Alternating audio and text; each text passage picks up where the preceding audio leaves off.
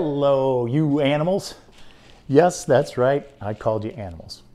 You know, as humans, we often forget that we're part of the animal kingdom, right? The animal kingdom encompasses all these animals. Well, what are animals supposed to eat? I don't know. Let's talk about our dogs here. Hey, guys. Oh, how about some potato chips?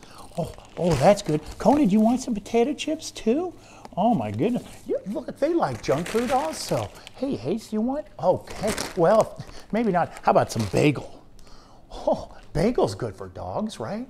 Uh-huh, yeah. Okay, guys. And well, how about a candy bar? Oh, a little bit of candy bar? Oh, see, dogs like that too, right? Now, a question might be, why on earth, Dr. Craig, should we put some Coca-Cola in the water bowl? No, the answer is absolutely not, unless you want an incredibly sick dog.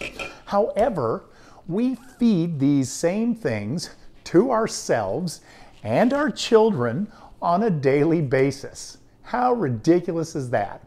How many times have you caught one of your children or your neighbors come over and feeding them potato chips or chocolate bars or things like that? And what do? Don't feed that to the dog.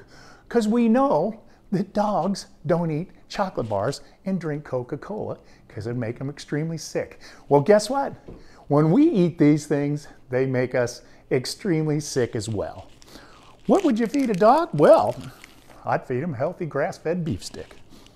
And then you know they won't be sick. Guys, that's something to think about. I'm Dr. Craig.